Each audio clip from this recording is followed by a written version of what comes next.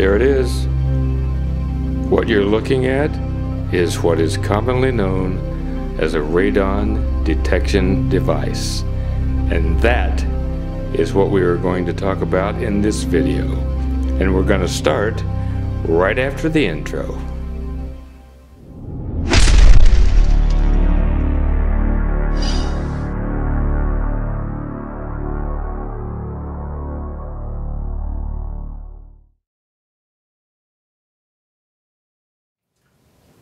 Alrighty, for those of you who aren't aware, Rosie and I are in the process of selling our home, which we've been in for 17 years, and buying a new home, which is closer to family members, so that if we need some help as we get older and get closer to our final reward, someone will be there to give us some assistance if we need it.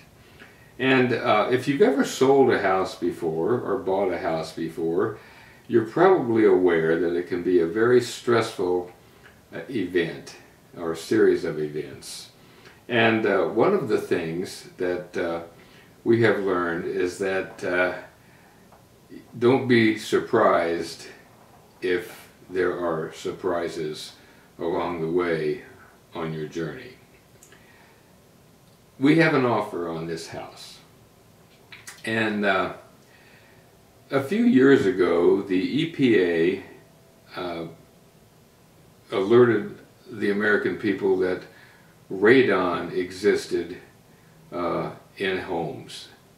And naturally it exists in homes because it exists everywhere in the world, and some of it is going to seep its way into houses, and that's natural, and it can be totally harmless if the levels are low enough. But if the levels get up above what they call the action level, which is 4 picocuries per liter, then the EPA says that that's dangerous, and if someone is going to sell a home that has that level of radon in it, they need to install what's called a radon mitigation device, which typically can cost a homeowner about $1,000 to $1,200.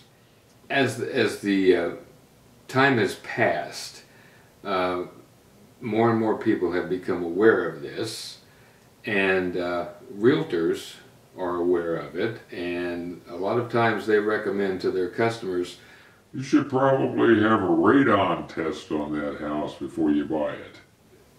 The buyer, who may be totally, I don't want to say ignorant, but totally unaware of what radon even is, will sometimes be scared by that and go ahead and order a radon test, which is what our buyer did.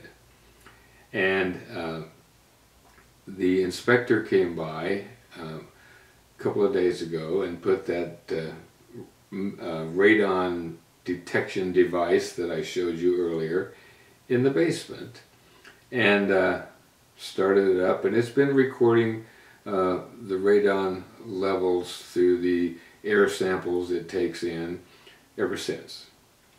Now, I've done some research on radon myself, and what I have learned is that radon is found in every home, and it's more prevalent.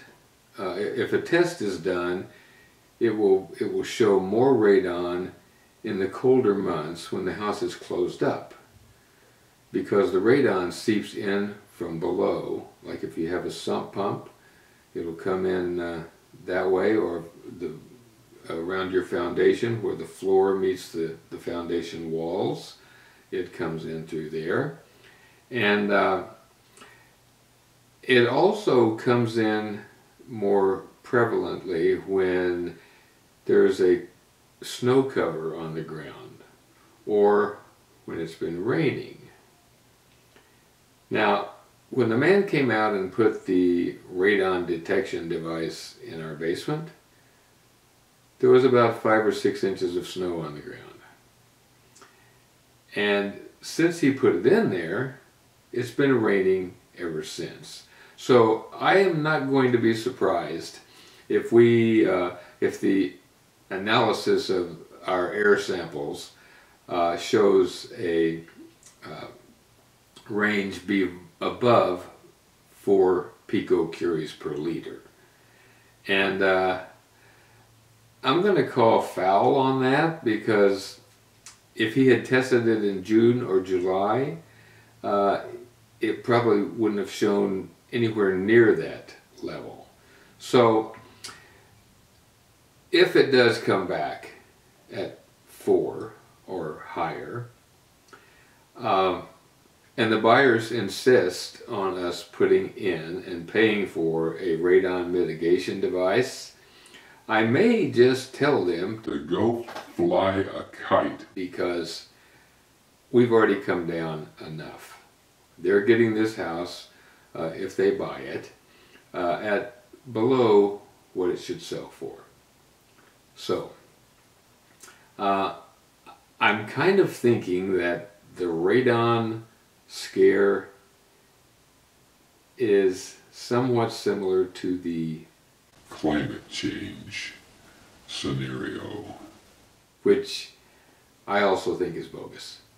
So I don't know how you feel about that. Leave a comment, let me know what you think. And I think that's about it for now.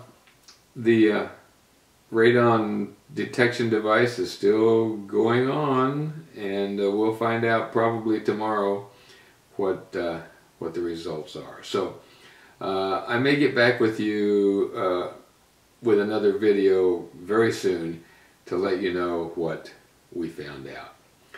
I do have some more videos to show you of the house that we are considering. And I think that's it for now. So until I speak with you again, and even after that, you stay focused.